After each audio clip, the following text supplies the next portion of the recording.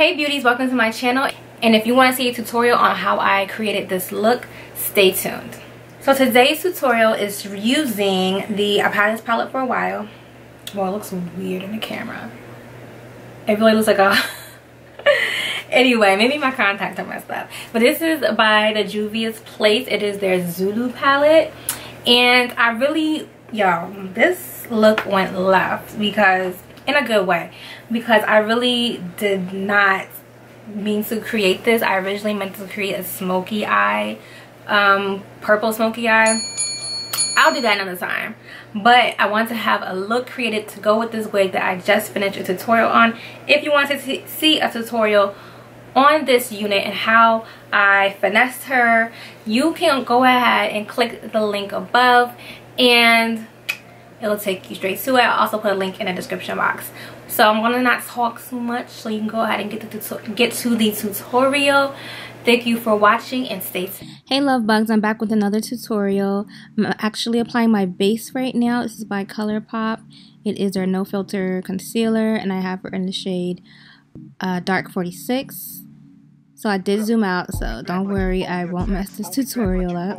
I'm just gonna blend that out all over my lid, and I'm just going to try to cover my whole lid because I want the eyeshadows to be really pigmented once I apply it.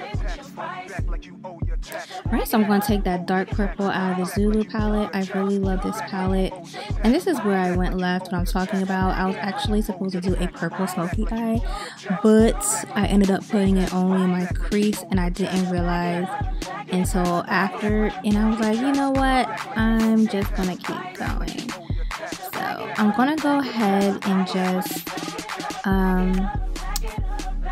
pack on that purple eyeshadow in the crease, trying to create an oval shape on my eye. So that's just a shape I'm trying to create. I don't know if I was that successful because I ended up adding liner in the end, but whatever. So I'm going to take this light blue and blend out that purple, and it's going to take a lot of blending, so just don't leave it like that. And just go ahead, I switched the brush because it wasn't blending easy with the brush I had. This is just an angled kabuki brush. I call it a kabuki brush, and I'm just blending until I feel like it's the two colors aren't easily noticed, like if there's no definite line. And that's what you want. You want to make sure that there's no definite line when blending the two colors together.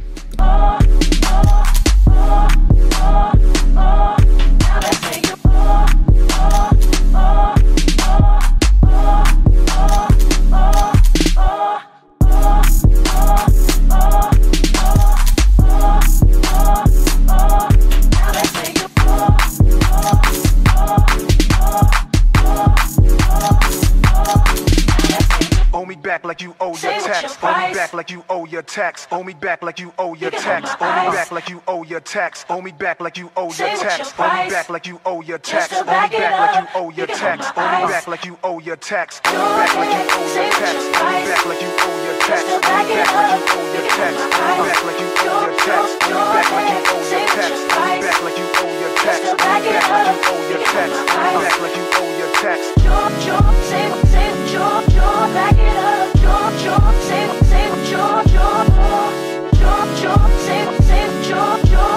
Back it up. So I went ahead and cut the crease only in the center. I'm going to create a halo eye effect, and I'm going to go ahead and take that cute shimmery pink in the palette.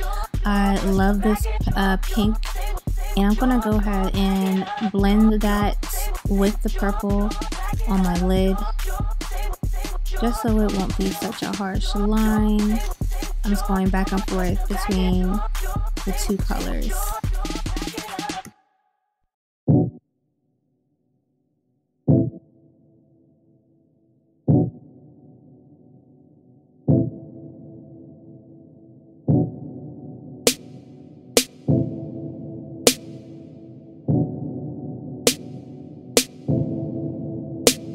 So guys, I didn't show this process, but I did add color to my bottom lash line.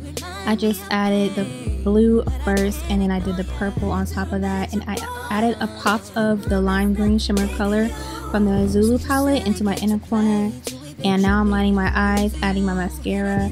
I did put a black line above, like in the halo, but I decided that I wanted something more electric, and that's when I got my yellow liner and I traced that above instead.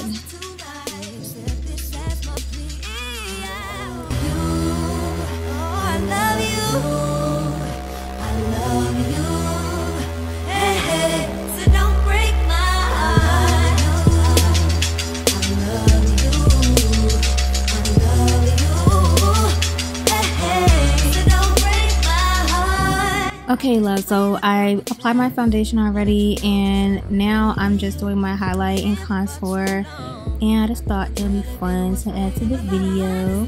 So after this, I'm done. I'm all done with this whole look. So tell me what you think down in the comments below. Is this something that you would try just for fun? Obviously, this is just a look that I really just want to try, and I think it came out really nice. Tell me what you think down below. Love you guys. Thanks for watching.